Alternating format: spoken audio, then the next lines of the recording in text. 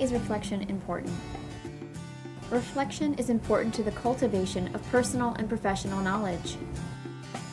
Individuals use many forms of knowledge in their everyday lives, including technical skills, scientific understanding, social norms, cultural perspectives, relational connections, and social awareness. This knowledge is not built on the pages of text, lectures, videos, or other forms of media alone. It requires students to process and experience and to reflect on each opportunity to learn, grow, and flourish as individuals, learners, and professionals. In our professional lives, we tend to focus on the technical and scientific knowledge base because it is important in our work.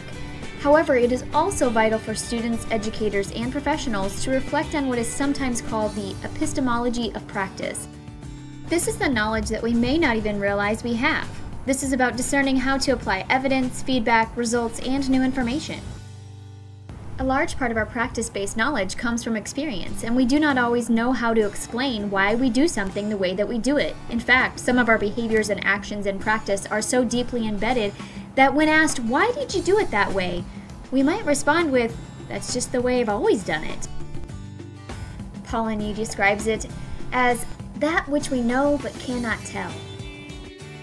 Reflective practice assists individuals in using metacognition to uncover their tacit knowledge in order to make it more explicit. Reflection is also important because our world has become very complex, and we are living in a time where the quantity of information we need to sort through and manage has exploded. Thus, taking the time to wade through the abundance of information surrounding us is vital in today's rapidly changing environment.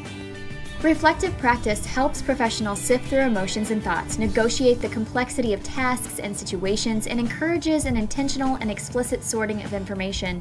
Reflection helps to discern the best course of action, prepare individuals to avoid mistakes in the future, and become more efficient in their practice. So the real question is not why do we need to reflect, but why don't we reflect enough?